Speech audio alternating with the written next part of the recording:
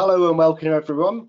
We'll just give it a couple more seconds for the last attendees to join in for this evening. But first of all, thank you very much for joining us all.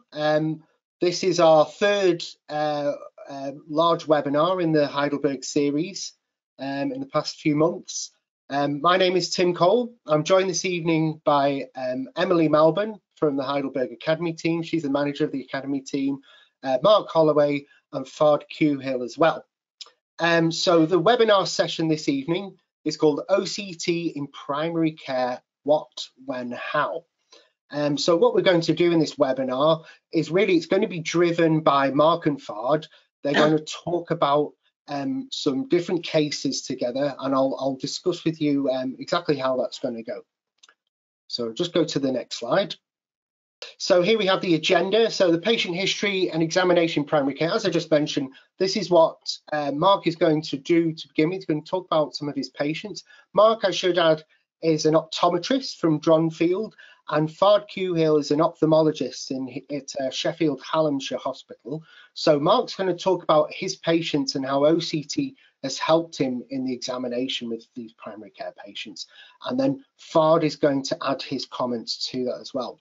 The second part of the story of the process is they're going to talk about the pathway as these patients come through primary care and into secondary care. So from Mark's care to Fahd's care, they're going to have a nice chit chat backwards and forwards discussion about how that works, followed by a Q&A session at the end. And just for your information, as I'm sure you all know who logged on to this webinar this evening, it's worth 1 interactive CET point. So if you're new to GoToWebinar, have a look at the menu bar on the side of your screen. Here's the place where you can type as questions throughout the webinar this evening. You can raise your hand if you have anything urgent, but really probably the best way to get in touch with us is just type a message on that little questions tab, and you can see on the desktop, the iPad, or if you even joined in with a mobile phone, it's very easy to do so. You just press the question mark button and type away whatever you want. So in the background, myself and Emily will be able to hopefully answer most of your questions, but then at the end, we'll save the really good ones for Mark and Fahd to discuss as well. So just a bit more of a formal introduction. As I said, Mark is an optometrist. He owns Thomas and Holloway Opticians in Dronfield, and Mr. Fahd Quhill is the consultant ophthalmologist at the Royal Hallamshire Hospital. This lovely photograph here is one that Fahd gave me. It's a local beauty spot he goes to, just in his area in the border of South Yorkshire near Derby, and it's just a nice viewpoint from Sheffield. So this is where both Mark and Fahd reside and basically provide their excellent care. So I'm going to leave you now in the capable hands of Mark, and as I said, he's going to go through some cases, and then Fahd will chip in between the different cases. So thank you very much, guys. Thank you. Thanks, Tim. Right, good evening all. As Tim said, my name's Mark Holloway. I'm an independent optometrist based in Dronfield. I took over the family business around about 8 years ago, and we introduced OCT, relatively early-ish adopter. We got our spectralis in 2014. Since then, I've done the College of Optometrist Professional Certs in MedRet and glaucoma to sort of hopefully crystallise and solidify the excellent learning that I initially had from Heidelberg themselves. This evening, what I'm going to try and do is I've chosen 7 patients, 7 of my own patients that we've worked up a brief history on, and then we're going to have a look at some scans. I'm going to I'm going to explain my differential diagnosis and the next steps that I did, and then I'm going to hand over to Fahd. This is the 5th webinar that I've done with Heidelberg, but it's the first one where I've actually sat in front of however many people are listening. I asked them not to tell me, and then had my decisions live analysed by a consultant ophthalmologist. So my fingers are crossed that I haven't got any of this drastically wrong. Right, let's crack on with the first case. So a brief background. First case, this is a fairly long-standing patient, female, 87 years old. She's attended for a sight test and a scan. Routine, really sort of no change. Visions aren't great, 624 minus in the right. She's only count fingers in the left. And on clinical examination, Volk assessment, we've got extensive drusen right and left. Remember that this lady's routine, she's asymptomatic, she's no change. When we have a look at the images here, these are OCT cross-sectional scans and infrared images. So what we can see here basically is areas of hyperreflectivity, so some lighter areas. There's some small areas of hyporeflectivity. We've got lots of show through the retina, where the retina is thinned, and so the scanning light is progressing through the retina. As well as looking at your B scan, it's really important to also look at the infrared image as well, because the infrared image does contain a lot of information, and it's not a fundus photo, but it's a pretty good black and white proxy of one. And this is the horizontal cross section, high resolution scan right through the macula. This is obviously dry macular degeneration. The top image there, so a very, very common presentation. This is probably more advanced than many dry AMDs that you may have walking through your door, but it's by no means the worst that you're going to see. Now, in this particular case, these two scans, by the way, are separated. The top scan is from July of last year. The bottom scan is from January of this year. So this patient is attending fairly regularly for scans, mainly for peace of mind. She's already registered as being sight impaired. There's no change in the RX, no change in the prescription, and there's not really any change in the state on the OCT or the clinical examinational. There's also no evidence of progression to wet, so we've got no suspect CNV or subretinal fluids. And in this case, the decision was taken with the patient, and she actually also attends every time with her daughter, to just continue to monitor fairly regularly every 3 months at basically the patient's request for peace of mind and reassurance. She loves the reassurance of what coming to see me and having the scan does. She likes to see, in as much as she can, the fact that the pictures look the same as they did the last time, and that gives her a great deal of reassurance. So in this particular instance, it wasn't a referral, but Fahd, what would be your sort of thoughts on when you would want to see this patient? When would it be appropriate to refer a dry AMD? So first of all, I'd like to support your approach on this particular patient. You've got access to really high quality OCT imaging. You've got the patient in front of you. You're able to record the vision, and you're able to advise, and you've got the skill set that an ophthalmologist doesn't have. Ophthalmologists, we don't refract, we don't prescribe glasses as good as you guys, and we're not very good in giving the low vision aids. So in my own service, I'm referring patients, but actually I'm referring them to trained optometrists, trained orthoptists. And if you can deal with this in-house, that's got to be better for the patient, because then they're being managed at their doorstep, and also you're not overwhelming the hospital service with unnecessary patients. But when you should refer the patient, if low vision services are required and you as an optometrist don't feel you have the skill set and the ability and the expertise to guide that patient well, then I think it's reasonable to refer routinely. If the patient's vision is affected significantly, that you feel they would be eligible for partial sight or blind registration, then unfortunately here in the UK, we still require a consultant ophthalmologist to sign that form. So again, you need to refer that patient into hospital. But most importantly, if you suspect wet age-related macular degeneration, either from your clinical examination, from the history the patient has given you, or there are signs on the OCT that makes us suspect that, then I think it's important that you still refer that patient to the hospitalized service. And obviously, I put facts on this particular slide, but I think now it's probably an email or another method of referral, but you should access the fast track AMD clinic. And I would like to just reinforce to the audience, yes, you want to use OCT to discriminate between your wet and dry, but if there's anything on the clinical examination or anything in the history that makes you concerned, don't hesitate to refer that patient to the localized service.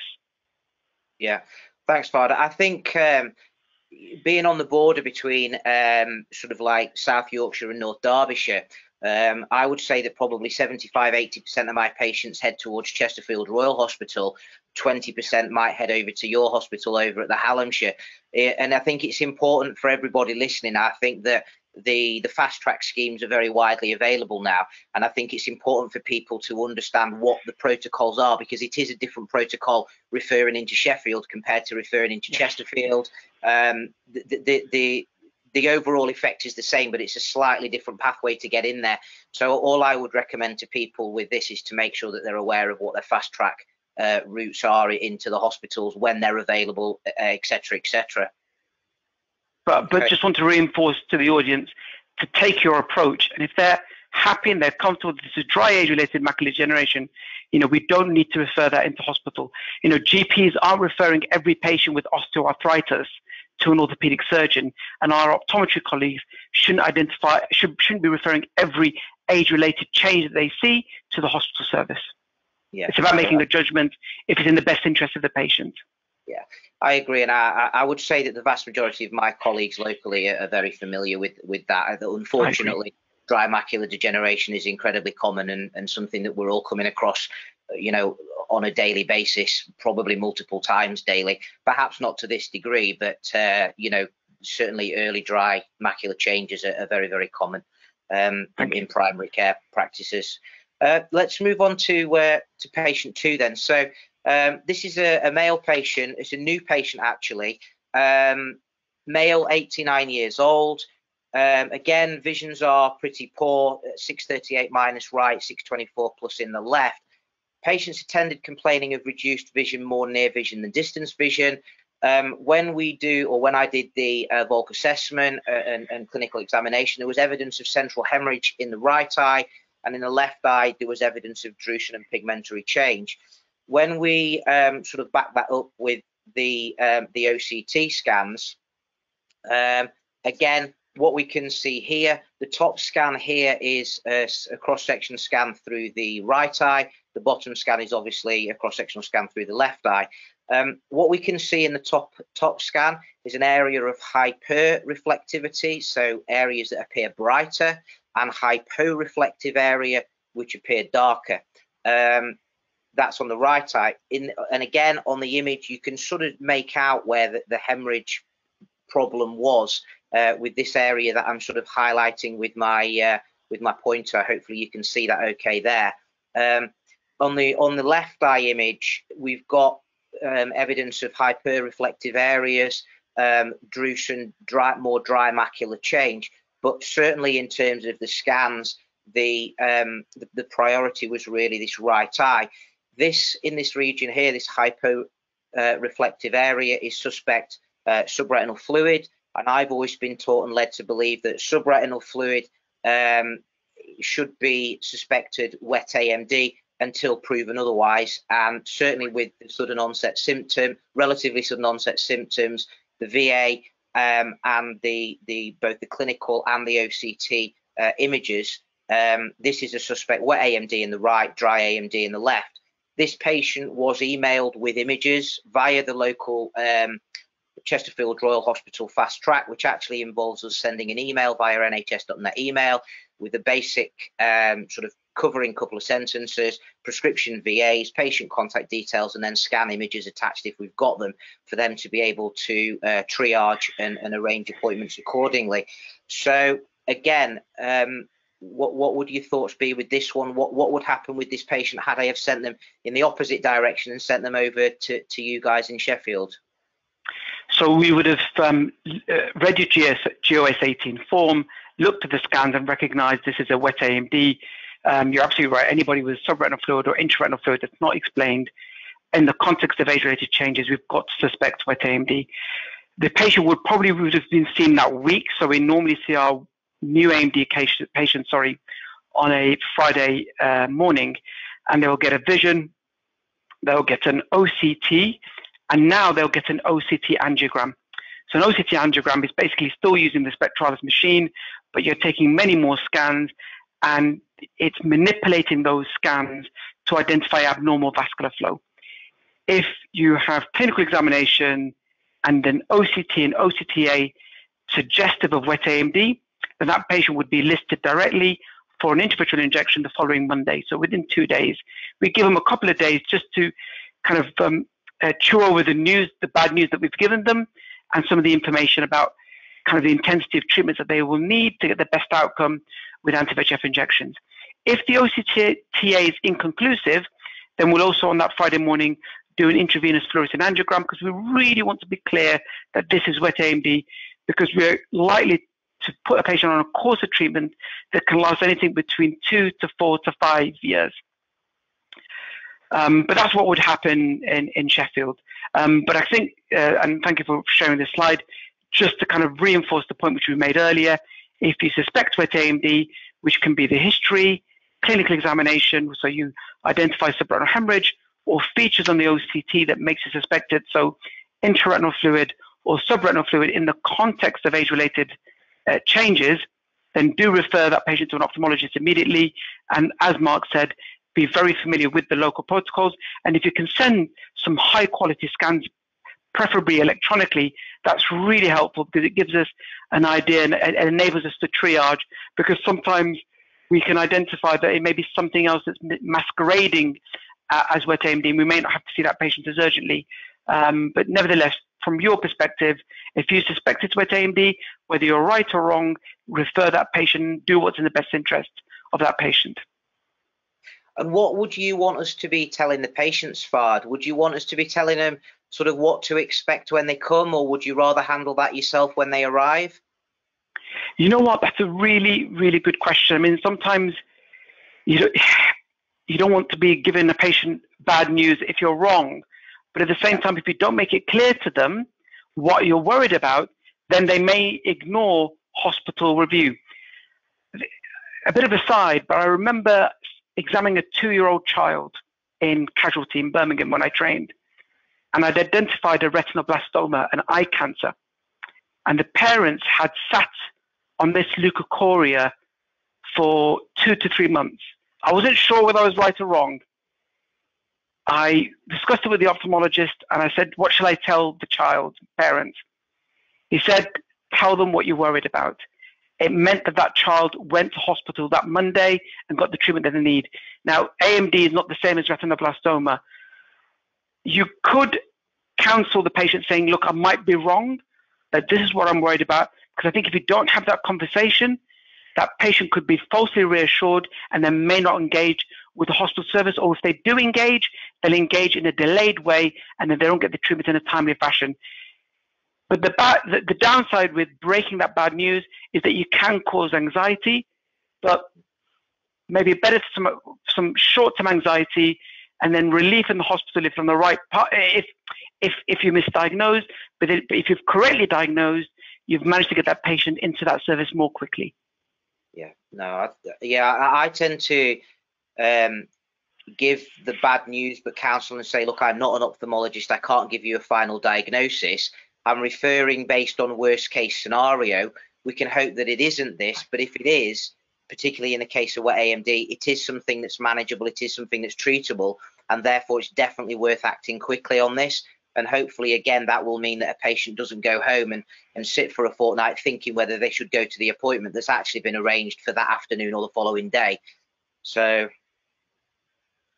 I think it's a really good point. And I think having that discussion with the patient, being very clear about what you're worried about, is very helpful, just because I have seen the situation where the optician hasn't been very clear. And that can be bad as well, because the patient's very anxious. They think there's something more serious, or they just don't engage at all. So, it's using an analogy in the screening program. We always insist on seeing these patients in hospital if they have referable retinopathy. We never wanted to manage them in the community. And one of the reasons is because we wanted the patient to wake up to think, I'm having to go to hospital, therefore there must be something serious about my eye. There must be an issue that I need to engage with. There's good and bad, and there's rights and wrongs, but I think in total, I think what you've suggested is the right thing and is in the best interest of the patient. Okay, fantastic. We may well get questions on that subject at the end, but we'll move on to scenario 3 or patient 3 now. Again, this is a male patient, long-standing patient, aware of change but left eye felt change was more than the right eye. In this case, the right VA is 612. Now, this is the OCT image. I've purposely only showed the right eye image on this one because of what we're trying to get across here. The left eye looked very, very similar to the previous case's right eye. There was definite wet AMD there. What I have looked at with this one is suspecting the vitelliform change in the right eye. Now, despite the fact that I've had OCT since 2014, so coming up 6 years, I do find vitelliform maculopathy on paper should be relatively easy to monitor or manage or certainly differentially diagnose, but in practice I find it incredibly difficult. And while I was trying to find patients to talk about on this webinar this evening, I actually came across 3 or 4, a couple of which who, between me taking an initial scan and digging the patient file out, had actually progressed to wet AMD. And I think through the purposes of this, I've probably got more nervous about managing suspect vitelliform changes than perhaps more so. But this right eye to me does seem like a vitelliform change. What we can see here for everybody looking, on the infrared image, we can see that there's quite a lot of drusen. Now, it's kind of a patch drusen, which to my mind would probably be in line with more of the reticular type drusen pattern. And you can see some jagged sawtooth just a little bit in this area of the retina just here. More centrally, though, what we've got is this domed hyporeflective, or in the central retina, there's a domed hyporeflective lesion, which is consistent with the vitelliform or egg-like, yolk-like appearance. They can be quite difficult, in my opinion, when they're subtle, to see clinically with a Volk lens. Now, I did actually refer this gentleman, but I'll be honest, it was more for the changes that were in his left eye rather than the right eye.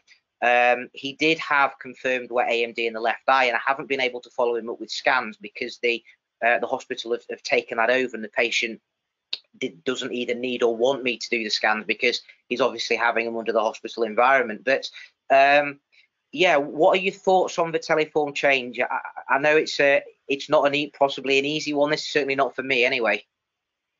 I think this is a tricky case, and with pitfalls. You know, the $1 million question is, when is a hyperreflective lesion something you need to worry about, and when do you need to refer that patient? And a lot of it is down to your skill as an optometrist. It's really important to take a good history. Did that patient come to you complaining of distortion? Did they complain of a blind spot in the vision? If they did, then that hyperreflective lesion that you've shown me could be a myopic choroidal neovascular membrane, could be a form of wet AMD that it just hasn't leaked very much, so there isn't enough subretinal fluid. So what you've got to realize, why do you get subretinal fluid or intraretinal fluid, is because the amount of fluid of that abnormal network of blood vessels has been so significant that it's overwhelmed the ability of the retinal pigment epithelium to keep the retina dry. But if it doesn't leak very much, you may not get very much leakage, but it's a hyperreflective lesion that you need to worry about that could degenerate vision. You know, what was the Amsler chart? What was the vision 6 months before? So it's all taking. What was clinical examination? Was there subretinal hemorrhage? Were there other subretinal exudation? Were there features that made you concerned that there could be an exudative process? If you said to me this was an incidental finding in an asymptomatic patient, then you might be relaxed. But I wouldn't be too relaxed. I'd probably still monitor that patient, possibly arrange a follow-up OCT scan, possibly ask them to self-monitor with an Amsler chart to monitor the distortion against a door frame or a windowsill. But if they're symptomatic or they've had declining vision, then I probably would still refer. Or if you're just unsure, you have to do what's in your patient's best interest, know your limitations as a practitioner, and refer that to the expert. I, as an ophthalmologist, know my limitations. So when I come across something where I'm unsure, I will refer to the appropriate person because that's in the patient's best interest. But I think this is an excellent case because this could be a hyperreflective lesion, which we don't need to worry about. And I think if the patient is asymptomatic and the clinical examination is normal and the vision is good, you could probably watch, but with those caveats of follow-up OCT scan and counting the patient to self-monitor, But if there's symptoms, this could actually be a CMVM that's just not leaking very much. You do a fluorescein and you'll find there's masses of hyperfluorescence. Yeah. I think, fortunately for me, unfortunately for the patient, my get out of jail in this particular case was the fact that the left eye was far more progressed or worse, and therefore the patient was going to be seen and worked up anyway. So I mentioned this right eye, suspect vitelliform change, but would appreciate second opinion. But it was very much secondary to what was going on in the fellow eye, because that was certainly the priority. I totally agree with the symptoms. Sometimes I've referred patients who complain of sudden onset central distortion with positive Amsler changes and positive central scotomas, even if I don't see a great deal on an OCT scan, because, you know, I can remember when I first had my OCT, Chris Modi, who at the time was doing the training on behalf of Heidelberg, was very much, you know, don't forget your clinical skill set. The OCT is an amazing bit of kit, but it doesn't necessarily have every single answer. And if you didn't have an OCT, what would you do with a patient with sudden onset positive central scotoma and distortion on Amsler? Well, you'd refer them. And just because you don't see fluid or you don't see a CNV on an OCT, I would probably still refer that patient. You probably don't get them very often, but, you know, don't forget your clinical workup, as you've said. I agree with you wholeheartedly, and I think OCT has revolutionized our ability to diagnose and monitor macular disease. But at the same time, don't forget what you've been trained, all your training and all that expertise you have in history taking and ocular examination. Yeah, fantastic.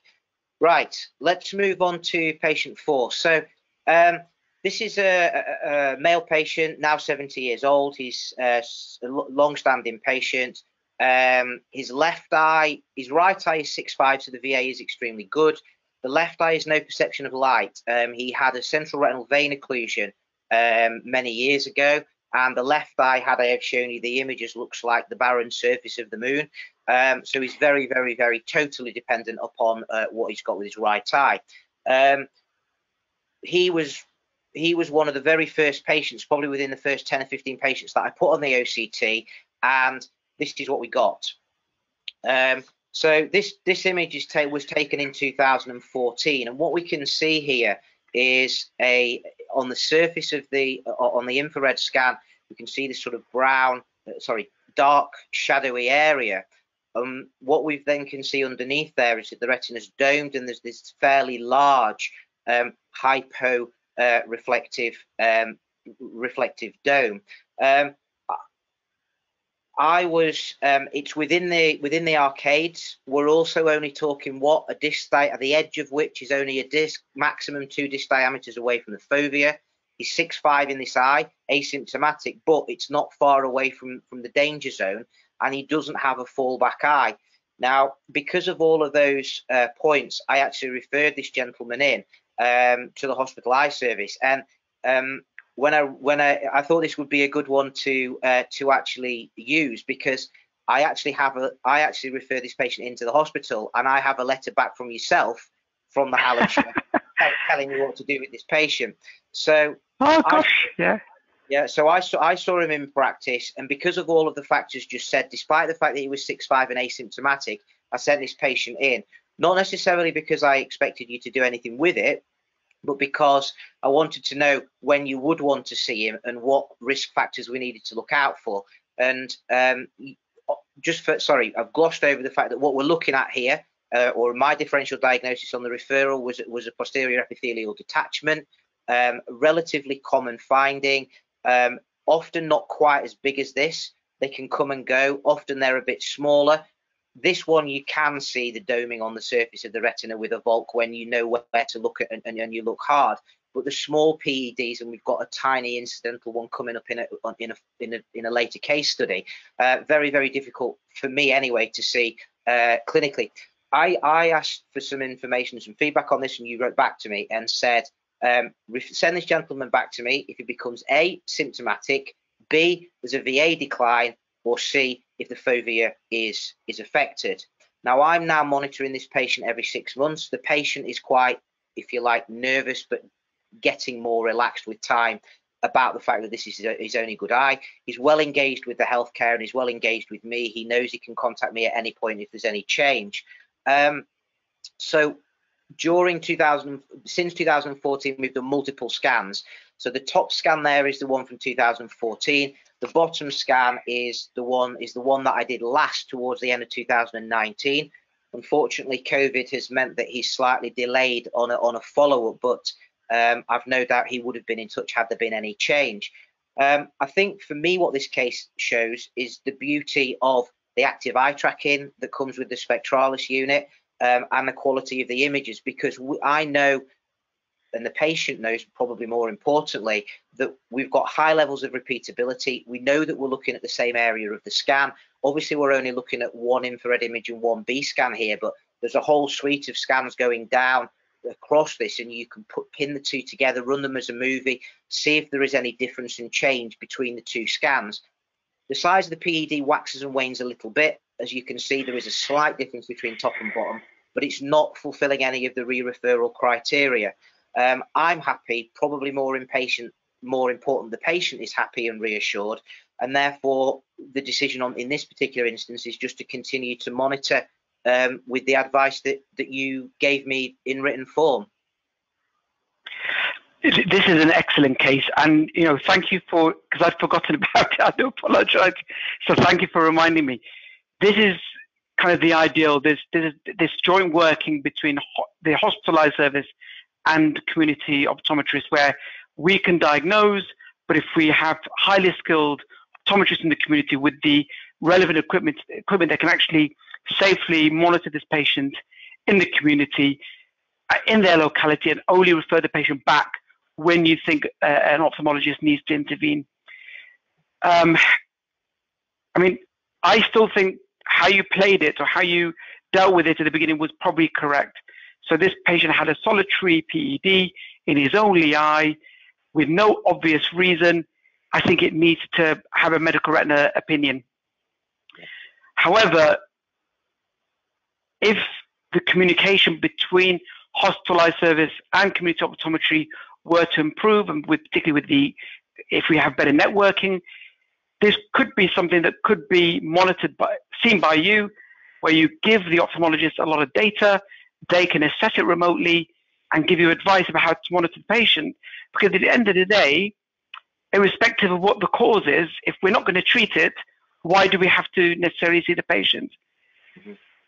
At the moment, I would say because that two-way communication isn't there, I would always advise to anybody in the audience is to do what's in the patient's best interest. You may not have a good working relationship with your local eye department, or the patient may not be able to come for regular OCT reviews at their local optician. So it may be better or prudent to refer them to hospital. But in this particular case, this is a solitary PED with good vision, in a quiet eye, and probably in somebody who's age-related. This is probably an age-related pigment epithelial detachment. And as you've shown, it's been very stable over many, many years, and it's been managed very well between ourselves. Yeah, fantastic. I think there's lots of talk, and I mean, it's a whole separate webinar or discussion about the potential positive outcomes of COVID. But I think there's a lot of chatter when I speak to people that hopefully when we come out of COVID, the fact that we've been forced into having better communication channels between the hospital eye service and primary care, that hopefully those channels of communications continue to improve, and that we don't just go back to the send a letter, hope the hospital get it, and never hear anything until the patient comes back. Because, lots of people in primary care that I speak to are quite happy to take the weight off the hospital and do some management and monitoring, possibly not management, but certainly monitoring of patients, as long as we've got some fairly good criteria to work to. So, I'm really happy to do this. And probably most importantly, the most important person in this equation is the patient. The patient is very happy to come into primary care. He can easily park, he can get in. Okay, it costs him a few pounds to get it done, but he knows he's in and out within 20-30 minutes. Completely reassured, and he hasn't got the anxiety of a hospital visit and the time and things like that. So yeah, long may this this better working together continue, as far as I'm concerned. Anyway. Here. Right, so let's move on to patient 5. I'm conscious of time. Want to leave time for questions. Patient 5. This is a male, 76 years old. Routine sight test. Slight decrease found in the VA. Right eye more so than left eye. Right eye is now 6.9 minus, was probably 6.75 previously. There's also some early lens changes at 76. We've got some earlier nuclear cataract. When we look at the OCT slice, and again, I've purposely only just chosen one slice, what we can see on this one is epiretinal membrane, and this is incredibly common. Certainly there's a lot more epiretinal membrane since I've had an OCT. I suspect that's just because I'm finding more of them, particularly subtle ones, not always easy to see on you know, clinically. I tend to have just written shimmer to retina query ERM, but if the VA is good and that they're asymptomatic, I've left it at that. With the advent of OCT, obviously we can now see these things, so I don't think it's getting more common. I just think we're seeing them more because we're able to. What we can see here is a hyper-reflective band across the top of the retina. That's the epiretinal membrane. We can see some evidence of irregularity to the surface of the retina. We can also see some irregularity to the lower retina down in this area just here, and that's consistent where this sort of like leopard print patterning is, which again, correct me if I'm wrong, Fahd, is probably consistent with reticular type drusen. If you look very closely at the image, one of the great things about the infrared images, because of the way they work, is you can see the sort of like striation marks, almost like the stretch marks on the surface of the retina, which even with just an infrared image would indicate or give you a much better idea of epiretinal membrane. And again, you can see that epiretinal membrane very, very clearly here. Now, in this particular case, this is actually my father-in-law. He won't mind me saying, rather. And I've been monitoring his eyes fairly regularly on the OCT and clinically since we got the OCT and before. But the epiretinal membrane looks. I should really have put 2 slices in here before and then after, but the epiretinal membrane is incredibly stable, and therefore my feeling and agreement with him was that the very slight VA decline was more likely related to a slight progression in the nuclear cataract and not retinal. He was largely asymptomatic. It was a by-the-by finding of a slight VA decrease when we measured it on Snellen. No reports of metamorphopsia, no positive Amsler reportings or anything like that. Now, given the fact that he's 6'9", he didn't want to be referred for his cataract surgery at the moment. He felt he was doing absolutely fine, which is fine. That's his call. The epiretinal membrane was stable. He's asymptomatic. The VA is within the sort of 618, 612 that I generally use as a guide, and he's asymptomatic. So I've just agreed to monitor with verbal advice to regularly check, to monitor in sort of probably 6 months' time unless he reports any change. Would you say that's correct? I absolutely. Do you want to go to my next slide, yeah, Mark? I absolutely agree. So in the end, what is the patient going to gain from a referral to a hospital? You only really want to refer an epiretinal membrane if the patient is symptomatic, they're aware of subjective distortion, particularly with both eyes open or a visual disturbance, or you've identified a clear vision decline over time that's having an impact, a meaningful impact on their activities of daily living. You refer a patient like your father-in-law, all I'm going to do as an ophthalmologist is confirm the epiretinal membrane, tell them that it's mild, it isn't impacting on their quality of life. I'll explain the nature of the surgery and why that isn't a good idea. And then probably refer them back to yourself, or I would see them after, say, 6 to 9 months' time. And if there was no progression, discharge them back to their care. And what you've done, you've brought them into hospital twice. They've waited at my clinic an hour, hour and a half. They've had to travel a fair distance. And in the end, actually, they've had no ophthalmic intervention. Whilst if you see them as an optometrist, do a make sure you do a good Volk. So they don't have to be dilated, but I do recommend that you examine the periphery of the fundus just to make sure there isn't a secondary lesion causing the epiretinal membrane. Yeah. And then if you've done exactly that, so you've taken a history, identified, is there an issue? Is this an incidental finding? And then if it is, say to them, look, I can monitor you and I'll give you some skills. I'll teach you how you can also self-monitor in the meantime. And then if there's any subjective or objective decline or progression in the OCT, at that point we'll refer you to hospital. Now, the reality is that patient who's then referred after that period of observation may still not need treatment, but you've probably prevented 15 out of 20 epiretinal membranes being referred to hospital unnecessarily. Because I kind of quote a figure of a 1 in 20 chance of your epiretinal membrane progressing. And when they do, they kind of go, it happens very slowly. And what you want to do is refer them at the 6:12, 6:18 mark. You can refer them early at 6:9, but that's when you've identified there is an issue or there's some evidence of decline or progression on an OCT. Okay. Yeah, and I think generally that's what I, and certainly speaking to local colleagues, would probably do. So at least we seem to be doing the right things with those. The only other time that I may refer a patient like that would be if they were pushing for a referral and wanted a second opinion. But that, to be perfectly honest, is probably more about me covering myself than any concern about the patient, because just in case it was the one that progressed and I hadn't referred that nervous or pushy patient, if you like, they're the ones who may be more likely to come back and cause me some problems. But generally speaking, if we've agreed and I've recorded that we've agreed a plan and that the patient's agreed to that plan, then yeah, I'm fairly relaxed about monitoring these until they get into this sort of situation. That's a good point. Right.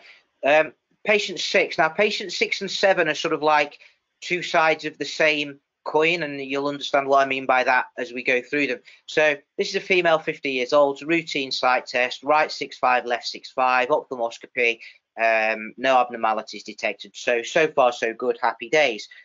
We do the OCT and this is what we get. So the top scan image here is from December 2019. This was the first time that we picked this up on OCT. What can we see here? Well, we can see the posterior vitreous face here, which is detached. So we've got a partial PVD. Again, please jump in, Fahd, if I'm getting this wrong. But we've got a partial posterior vitreous detachment. But we've got some vitreomacular adhesion / vitreomacular traction. So my understanding of those two is that vitreomacular adhesion is when you can see that the posterior vitreous face is adhered to the retina somewhere, in this case, and often the fovea, because the binding is stronger. It becomes vitreomacular traction when the sort of like dipped profile of the foveal pit starts to become slightly deformed. And what we could see in December 2019 is that dip was ever so slightly deformed. So there's some slight surface reflectivity changes, some hyporeflective spots on the surface of the retina. But just here, we've got a tiny hyper, and then this dark area, a very small hyporeflective sort of like void. Now, my understanding of that, having seen a few of these, but please correct me if I'm wrong, is that that's probably just the retina very slightly delaminating as the vitreous is pulling up on it. Now, given the fact that the patient was asymptomatic and 6'5", and the patient was relatively relaxed about the situation because she was blissfully unaware of it, and to be honest, so would I have been if we hadn't have had OCT, what we agreed was that I would follow her up pretty quickly. I didn't want to let this one walk away and go too far. So I saw her in December 2019. She then came back in the middle of January, and we can see that there's a very slight change there, but it's minimal. She's still 6'5", and we just agreed at that point to continue to monitor. Now, I think, and I should probably have added a third one on, but when I put 3 scan lines on, it becomes very crowded. I think since then, this has now come off and the retina has kind of come back down, and had it not been for OCT, she would have gone through this whole entire journey blissfully unaware. I did offer referral to this patient, but her question to me was, what will they do with me at the hospital? And I said, well, they'll probably just do exactly what I've done. They'll tell you exactly what I've told you, because intervention through either ochraplasmin or vitrectomy is probably using a sledgehammer to crack a walnut in this case, when you're 6'5", and the risk is that the VA is could come out of either of those treatments worse or cause secondary complications, and therefore, you know, but I offered the referral, and we made the joint decision to monitor fairly closely in practice. Would you say I was right on that one, wrong on that one? Would you have done anything different with that? Would you have liked to see this lady?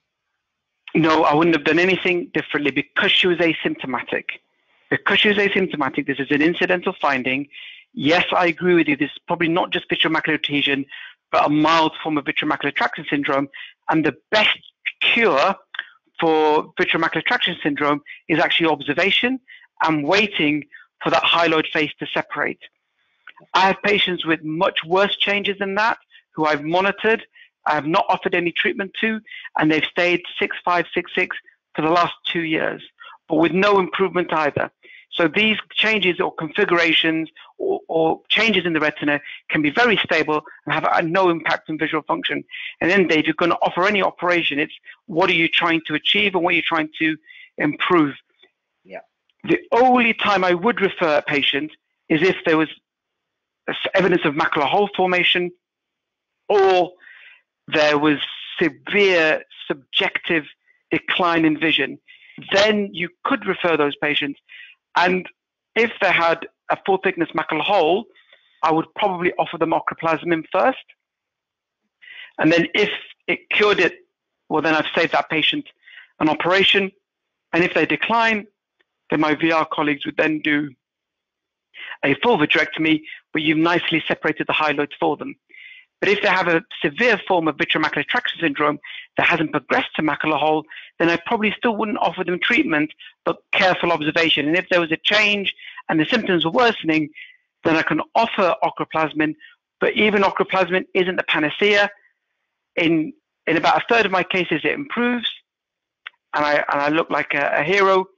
And then in a third of cases, I actually progress and they develop a full thickness macular hole. So then I have to rescue them with a vitreoretinal operation. So actually, vitreomacular traction syndrome, medical retina, or even VR specialists, we're not intervening straight away. We're observing. So really, we only want to see symptomatic patients, or like in epiretinal membrane, where there's clear vision decline. And then I think you owe it to the patient, even if in your heart, you don't think the hospital will necessarily intervene straight away, but at least they're seeing an expert and somebody who has experience about when would be the right time to treat this patient. Yeah, yeah, I mean, this kind of nudges into the final case study. This is sort of similar. Pretty good vision, no routine sight test, no symptoms on presentation, 55 years old, and we look at the OCT images. Now, this is the same eye, it's a right eye. The top scan here is a vertical cross-section. The bottom scan is a horizontal cross-section. This is probably more in line with the size of PED that I would normally see, but the PED wasn't necessarily the primary finding. What you've got in this vertical cross-section scan is, again, using my terminology, slight deformation. There's a slight elevation of the foveal profile, the foveal pit there, and you can just about make out the posterior hyaloid is attached. But in the horizontal cross-section, it's difficult to see, but there is actually a hypo-reflective sort of vertical column running right through the center of the macula, running right through the center of the fovea. And that VM, so the vitreomacular traction there is starting to pull through a hole. Now, despite the fact that this lady was 6'6" minus in both eyes, and obviously we're talking about the right eye here, she was also of a much more nervous disposition, and she was almost pushing without stating it, asking me for a referral for a second opinion. I don't take that personally. I am an optometrist, not an ophthalmologist. And if people want second opinions, and I think that that's even at all called for, then I don't see myself as the gatekeeper, and we'll do that particularly in this case.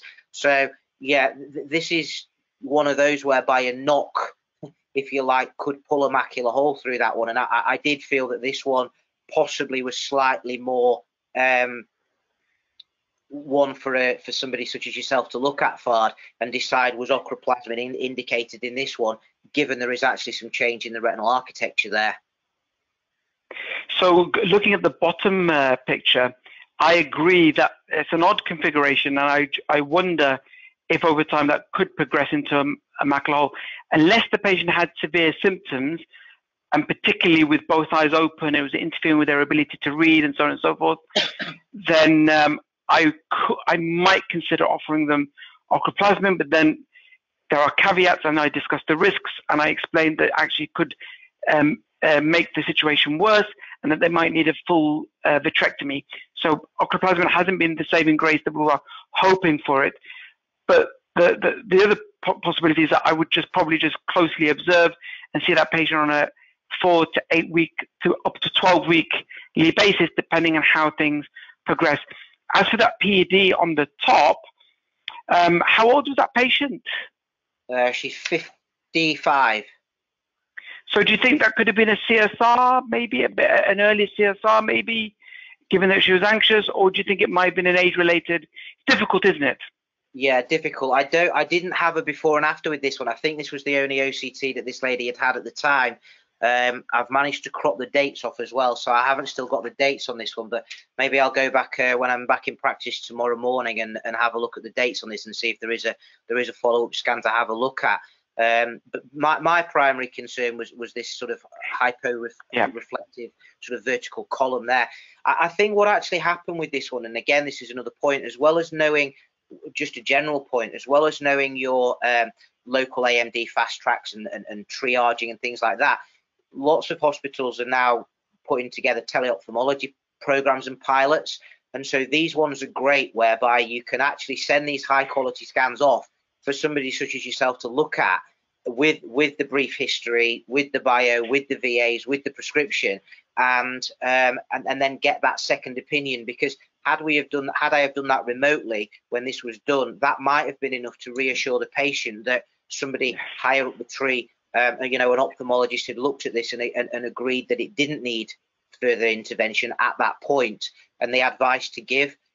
So just a sort of more general point to everybody, be aware of what your local protocols are with regards to teleophthalmology and get signed up to them, because for these borderline cases where do you don't you refer, teleophthalmology can be a saving grace. It can allow you to either sleep at night because you didn't refer, or sleep at night because you did.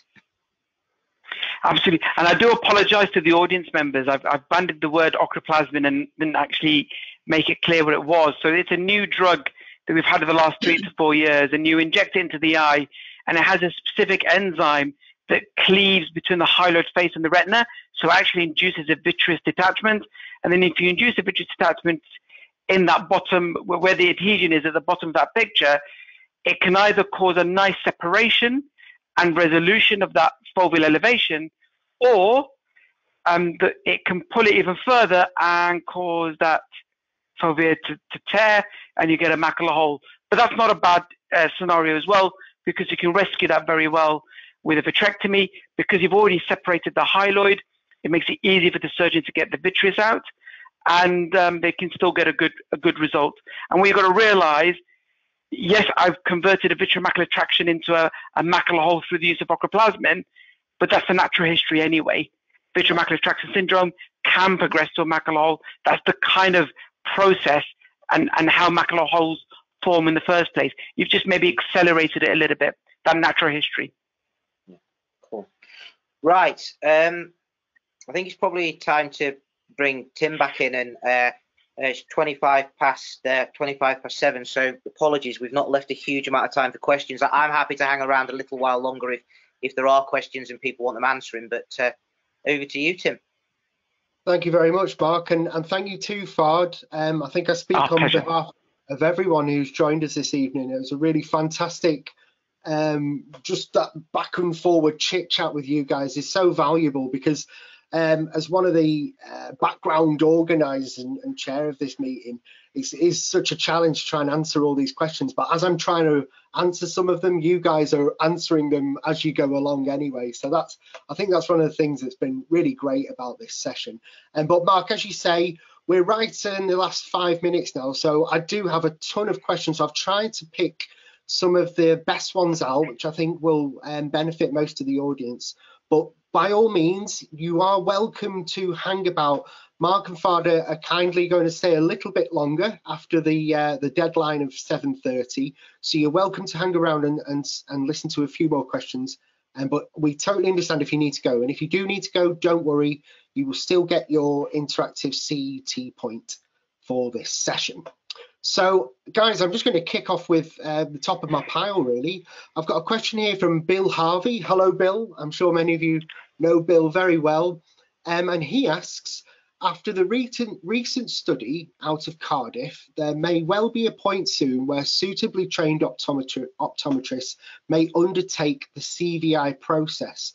Is this something we all approve of? At the end of the day, if it's validated and they've had the skill set and the experience and they've got the clinical expertise, I can't see any issue or any resistance within the ophthalmology community to having registration, because then it saves that patient a journey. And we'll be seeing patients in our care who are going to want to register blind or partially sighted, whilst as part of their ongoing care. But yes, I think the more we can empower our community optometrists who have the experience and the expertise and the competence to do that, I think that's very welcome. And I wasn't aware of that. So that's excellent news. Yeah, and I think it's so important now, Fahd, isn't it? It's the big question everyone's asking, really. Is I often hear this in a lot of the ophthalmology webinars now, is about this silence before the tsunami of patients following the COVID lockdown, and obviously that's already happening. Some practices are opening up already, isn't it, Mark? So yeah, I think it's a really important question. Okay, is dry AMD acceptable to be managed in the community practice, even if it's very advanced?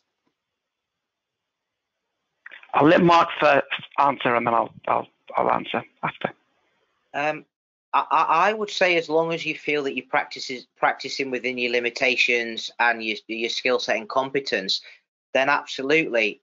I don't, apart from registration, which we've just sort of discussed a little bit more anyway, I don't see that the hospital can really do anything else that we can do. It's about, it's about reassurance that they're not going to lose peripheral vision. Hopefully they don't have glaucoma too, but it's about, reassuring them they're going to have peripheral vision, giving them some skill sets, some tips and tricks to cope and to manage with the vision that they've got. If you happen to be a low vision practitioner as well, or you have access to a low vision practitioner, then obviously you could do a referral to there or to other site services. I don't necessarily see that we need to be gumming up the hospital with dry AMD, as long as we're fairly certain that that's what it is, and as long as the patient is happy for us to manage in community.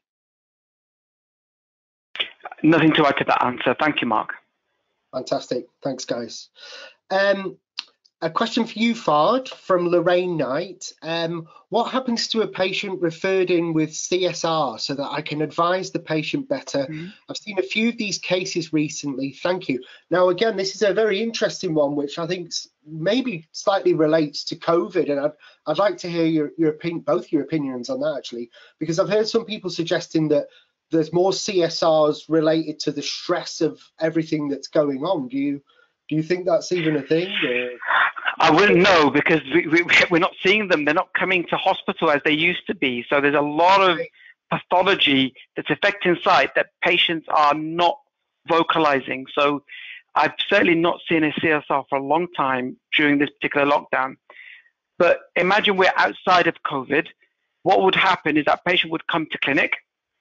I would examine them, take the history, identify if there's any stressful event, what their alcohol intake is like, or are they taking any exogenous steroids like topical, inhaled, or oral. Examine the eye, make sure there's no ocular inflammation, no anterior uveitis, no vitritis. If I'm happy, then obviously I've identified the neurosensory detachment, make sure there's no macular hemorrhage, no retinal vasculitis or anything like that. And then I can be reassured this is a CSR. I'll then request imaging, and they'll get a standard OCT with an enhanced depth imaging OCT. So that's a normal OCT where you've done something to the light physics of the scanner, which means that the detector in the OCT prefers to image the choroid over the retina. So you're getting a much more detailed image of the choroid, so much so that you can identify the thickness of that choroid. And often in patients with unilateral CSR, you'll find that choroid is thicker in that eye in the other eye. Why am I giving you all this information? It's because I want to be confident this is CSR and not something that's masquerading as CSR. Once I'm confident it's CSR, I'll have that discussion with the patient. If they're not sleeping well, or they're stressed about something, or they're drinking too much, whatever, try and get some lifestyle changes, or if they're on steroids, see if we can stop them if it's safe to do so. And then I might start them on a period of observation for 6 to 8 weeks. See them again. If they're improving and their vision's improving, I may then see them another 6 to 8 weeks later. If it's clear that actually things are getting worse or their vision is declining, it's only at that point I consider a fluorescein angiogram. And that's really to identify the area of leakage. So then I can direct my team to do what we call reduced fluence photodynamic therapy. So photodynamic therapy is that light sensitive dye that we inject through the vein. We used to use it for AMD, but now it's futile for AMD, but very effective in CSR. But we use half of the light energy we used to use for AMD, so it's called half fluence. So it's very effective, but it doesn't cause as much damage. But there's no role for any medical treatment. So you may have been aware that there was some case series describing epinephrine and spironolactone, which are mineralocorticoid antagonists, which may have had a role in resolving CSR. And up until a year ago, I was offering it in some of my patients where the CCG would not provide PDT. However, there's a UK trial called the Vici trial, which has showed no benefit. So at the moment, you need to still refer CSR to hospital. I like Mark's comments earlier. A patient with subretinal fluid needs to be referred to hospital for a diagnosis. And then once you think it's CSR, it's an observation. But if we treat them, the definitive is photodynamic therapy, which is light sensitive. So for a day or two, they're going to have to wear a dark hat, a dark pair of some dark sunglasses, wear some gloves, and stay out of direct sunlight for a couple of days after treatment. Mm-hmm. Mm-hmm. Great stuff. I've got quite a few people asking a similar question, guys, actually, and it's a question to both of you again. What's the communication strategy between Mark and you, Fahd? When you have a patient you want to refer, Mark, what channels do you use to communicate with Fahd?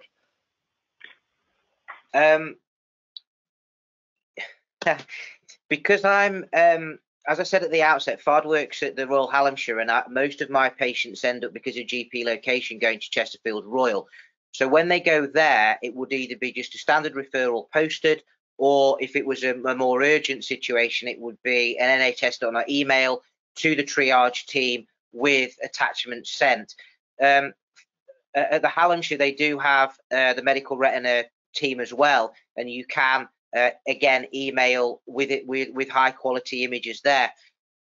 Some of the patients that Fahd and I deal with are dealt with on a private basis, so we're monitoring between us at least a couple, are we not, Fahd, of more peripheral CSRs where the work's been undertaken and the patients are just returning to me again with a clear direction from Fahd as to when to send back. But depending on what it is, if it needs an image, then I think email is the best way to go, because you can attach a high resolution image. A while ago, it was quite difficult with the NHS to get access to nhs.net emails, and thankfully that seems to have turned the tide. And at one point, I was taking high resolution cross-sectional scans with a spectralis, printing them out on like a bubble jet printer, and then faxing them down a fax line. I mean, Lord knows what they look like at the other end of the scene. And in this day and age, that's just farcical. Let's just generate a high resolution JPEG or PDF of the scan, the spectralis, and I'm sure other OCT platforms can do the same. Generate as high resolution images as you possibly can, covering the worst sections of the area affected, and get those over on an email. The other thing that I would say is, don't always assume that an email's been picked up. we will send an email, and then I will then get my front of house team to chase and phone up wherever I've sent it to say, have you got the email? Have the images come through? Can you see them? Can you download them? And then we record that on the patient record. So we record it's been sent, and we record that it's been received. But email wherever possible. Occasionally, if I'm sending the patient direct to hospital, then obviously you've got the option of printing. You know, if I've spoken to a triage team and they've said, right, we've got an appointment in an hour, send them in, which does sometimes happen, then I can print relatively high resolution, and that we've now got a colour laser jet, and just send them with the patient and take them with them. Yeah, I think again that's one of the weird kind of silver linings in this situation we've been going through. Is it's forced technology forward, hasn't it? And I know, Fahd, when we've talked before, you're doing a lot of your tele-ophthalmology consultations via various different video conference tools, aren't you, to speak and see your patients? And I hear this from ophthalmologists all around the country, and thankfully, hopefully we'll see the end of this almost 1980s tech of fax machines and things like this. They've got to go, because we're in a digital world now, as we know, aren't we? So yeah, hopefully. I think the holy grail for me, but I don't see it coming anytime soon, particularly with the Spectralis. Given that at the Hallamshire and at Chesterfield Royal, both those hospitals have Spectralis units, the holy grail would be to download what's called an EPS file, which is basically the entire patient file, and then the hospital or the triaging service can just upload that data file, and it's as if they've captured the file, the data on their machine, which is great, because if they subsequently take over the patient's care, they've got my baseline reading as number one, and then theirs become follow-ups rather than resetting a baseline. And then at the point of discharge, and this is real holy grail, would be if we got an EPS file back to download into ours to say, this was the final appointment at the hospital, this is what it looks like when the ophthalmologist was happy with the patient and discharged, this is your new baseline, only send back if it changes from that within these parameters. But hey, we've got nhs.net for now, so at least we can send high resolution. let's not get too carried away. That's the dream one day. That's ophthalmology Valhalla one day. Absolutely. And I think it is. I think it's a good dream, and I think it's realistic, and we can do it. It's just making sure that everyone is on the same.